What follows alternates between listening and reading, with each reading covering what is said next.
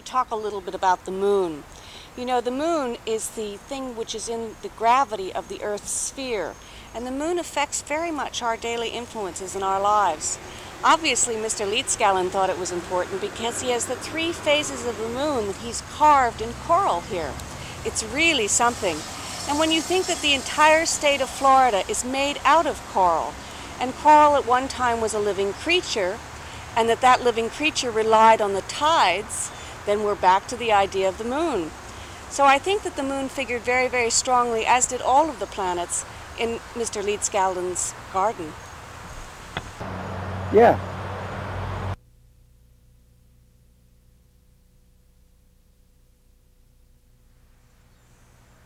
I'm sitting on one of the moon sculptures, and I'm sitting right next to the Polaris telescope.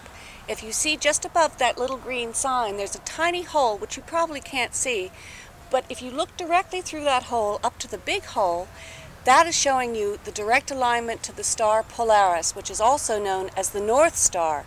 It's the star that sailors use to navigate, and perhaps Mr. Leedskalnin was thinking about the direction of due north when he was thinking about his Sweet 16 and their home in Latvia.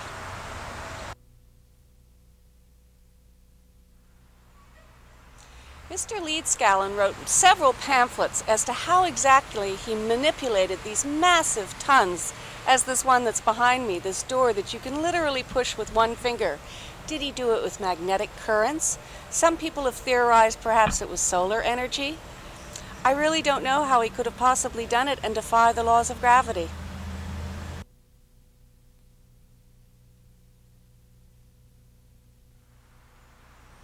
I'm standing here in front of a 9-ton coral door, which you can literally push with one finger. Did he do this with very simple mechanics? Did he do it with solar energy? Did he do it by somehow harnessing magnetic currents, as he called it in the pamphlets that he wrote? I'm not quite sure how Edward Leedskalnin defied gravity.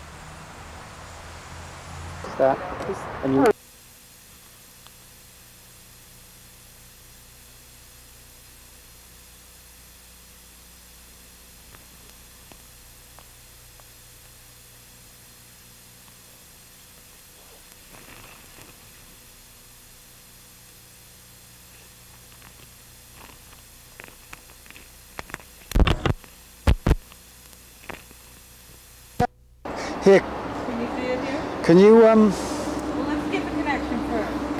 Can you take this under the tree? Because we're. Let's hear the connection. Yeah, just a minute. That's better. That's a bueno.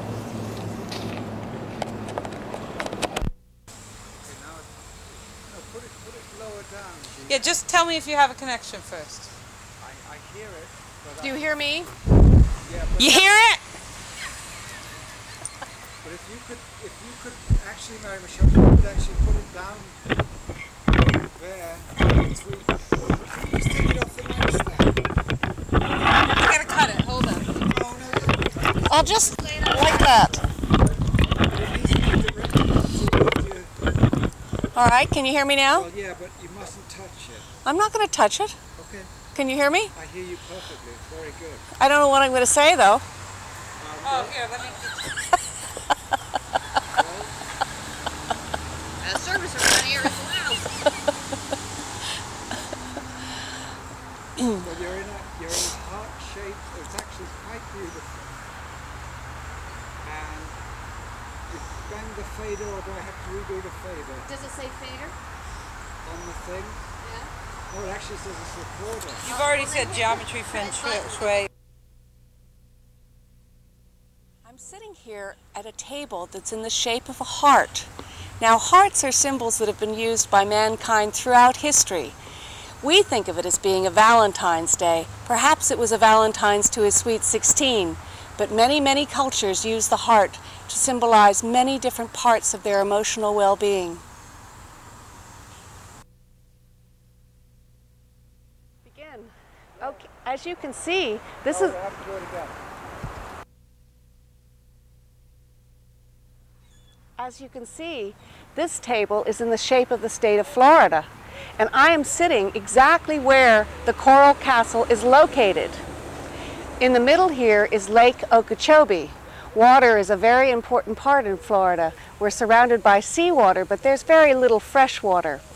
It doesn't actually extend down into the Keys and beyond into Cuba, but I think he wanted Florida to have a very special place.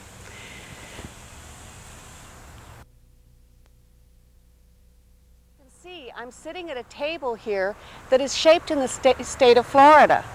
The state of Florida is a very, very special place made entirely out of coral. If you followed this down to the end, if there were more of this table, there would be the Keys and Cuba. But I am sitting exactly where the Coral Castle is. I am sitting here at a table that is... We have to start again because I didn't hear the first part. I don't know why. Because it says that you don't start hearing it until the picture's all the way in. Oh, okay. Oh, all right. Oh, okay. So,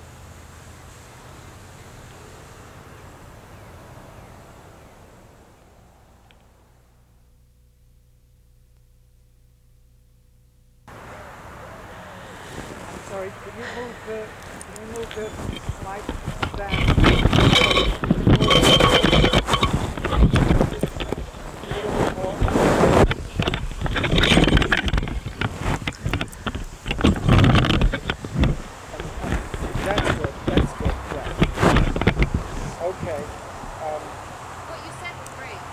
If I can remember.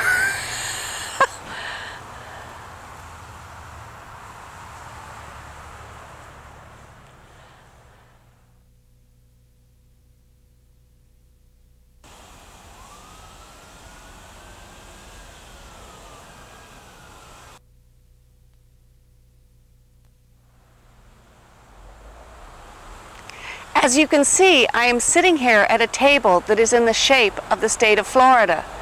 Mr. Leedskallen made it in this shape because he believed that Florida was a very special place. In the center is Lake Okeechobee, and where I'm sitting is exactly where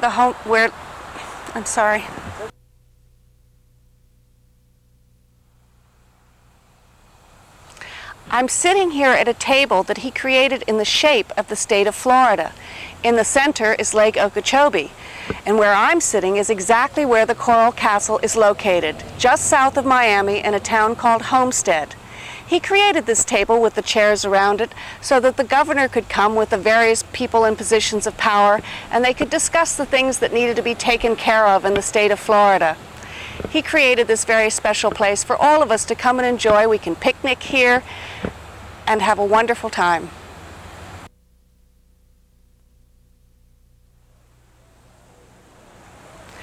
I'm seated here at a table that he made that is exactly the shape of the state of Florida. In the center is Lake Okeechobee, and where I'm sitting is where the Coral Castle is actually located, just south of Miami.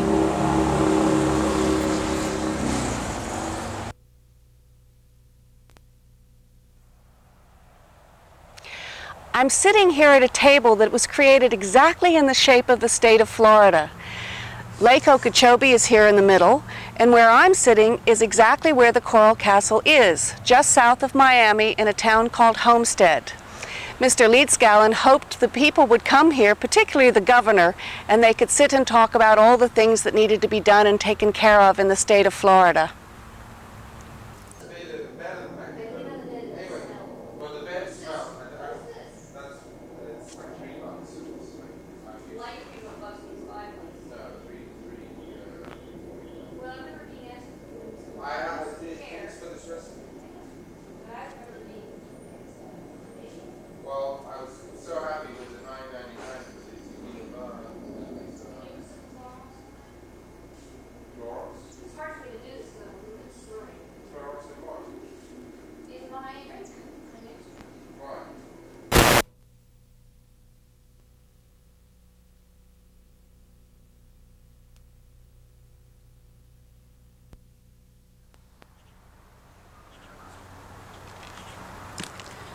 Well, it's been a long day at the Coral Castle, and now I think it's time to go to sleep.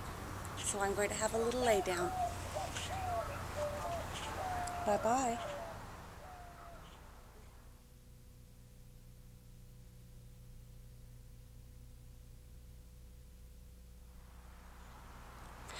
And here in the Repentance Corner, we have our wonderful camera video crew. It's Yapling Inc., and they do wonderful, wonderful videos. Peter Cunningham and... Sorry. Sorry.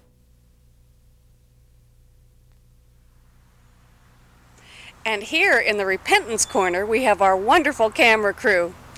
They're called Peter Eves and Gina Cunningham, and their company is called Yapling Inc., and they do great videos.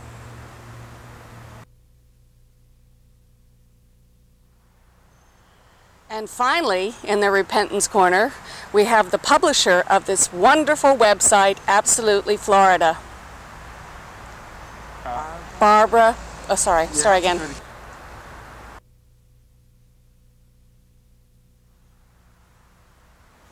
And finally, in the Repentance Corner, we have the publisher of this wonderful website, Absolutely Florida, Barbara Bose.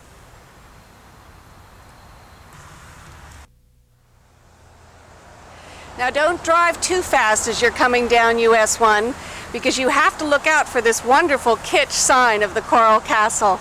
Many aspects of this place make you feel like you're something out of a science fiction movie, which I think is part of the pleasure. This is Mary Michelle. Thank you.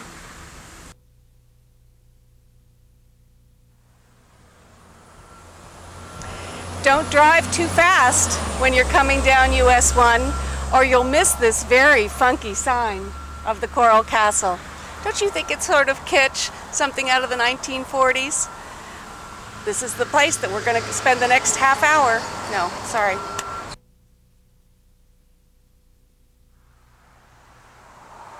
When you're driving down US 1 from Miami towards Homestead, Start again.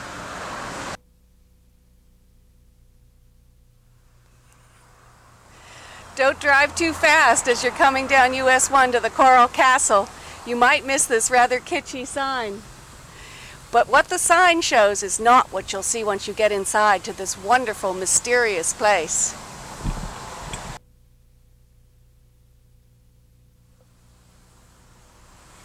You will be seeing an unusual accomplishment.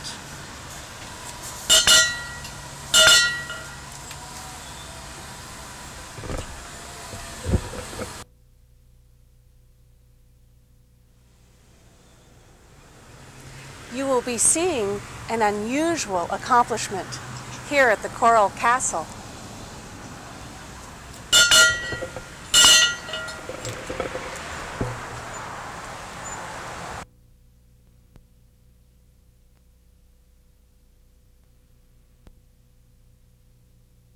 I need a light so I can see this.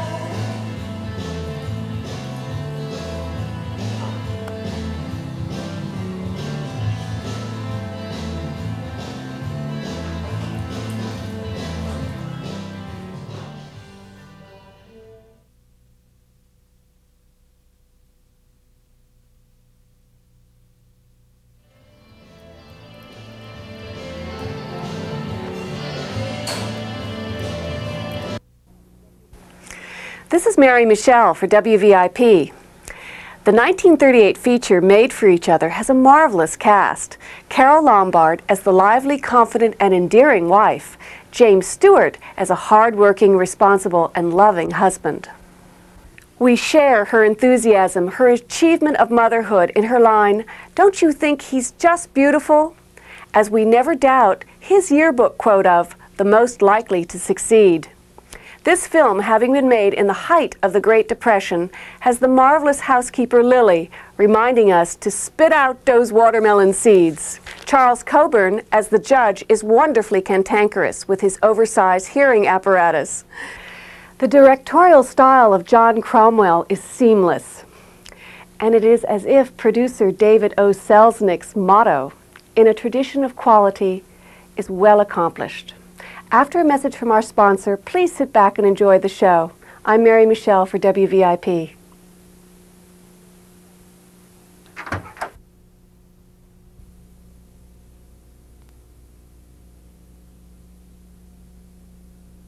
This is Mary Michelle for WVIP. The 1934 movie, Call It Murder, with Humphrey Bogart and Sidney Fox, gives us some good dramatic moments. The story reminds me of Portia in The Merchant of Venice and her classic speech, "The quality of mercy be not strained." The opening scene, as the camera pans over the faces of the jury and others in the courtroom, is full of anticipation. You feel the dilemma of compassion versus justice. The opening line, "You see, I loved him," sets the pace for this psychodrama concerning the issue of capital punishment versus the quality of mercy.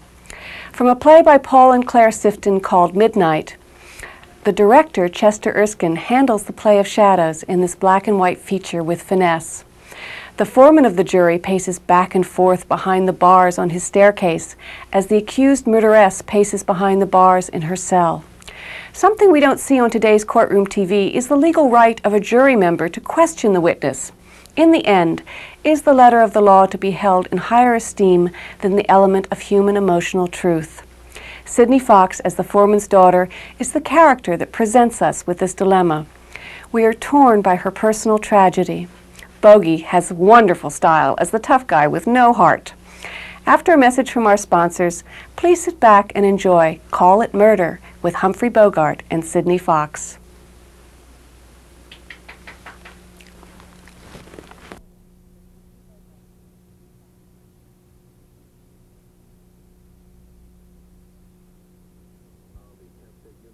Campus, a line of people as far as the eye can see, holding candles in remembrance of